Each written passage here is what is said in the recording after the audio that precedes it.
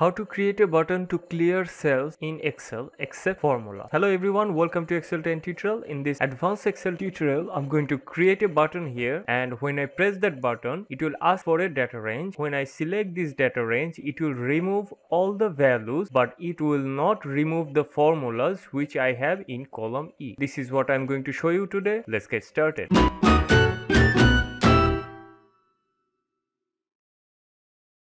Take a look at this workbook here. I have data from column A to E, and I have values only from cell A1 to C6, and I have formulas here in cell E1 to E4. I have sum, average, max and min. So these are the formula, but I want to clean all these values. Normally if I delete this, you can see the formula has been removed, but I want to clear only values, not these formulas. Okay, so to do that, we are going to use Visual Basic for application. First, click on the developer tab, click on Visual Basic, click insert and click module. Now close the VBE, and now I'm going to create a button here. Okay, I have showed 3 different ways to create button to run VBA code, and you can check them here. I'm going to list all of them. I'm not going to show you how to create button here, but you can check them from this link. Okay, so this is our button, and I'm going to assign the macro here. Click here. So this is our button, and our macro has been assigned already. If you have created a floating button, you must have added the macro there also, or you can even add a button here in the quick access toolbar. All of them are listed here. Please check that and create your button, and after you have created your button, it's time to run the code. So if I click here, it is asking for the data range. I'm going to select the data range, and if I click OK, you can see all the data has been removed, but the formula is still here. Okay, so if I write something here, you can see if I fill the data here again, the formula is working. Again, run the code, select the data range and click OK, and you can see all the value has been deleted, but your formula is still there. Also, if you want to lock your formula, I have